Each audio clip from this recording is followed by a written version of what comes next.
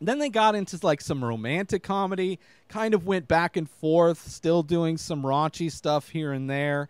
And then they come out with Green Book, a dramatic film out of nowhere, having only ever done comedy, whether it be raunchy comedy or romantic comedies, come out with Green Book and made the best picture of that year, whether you agree with it or not. The Farrelly Brothers won Best Picture for the Green Book.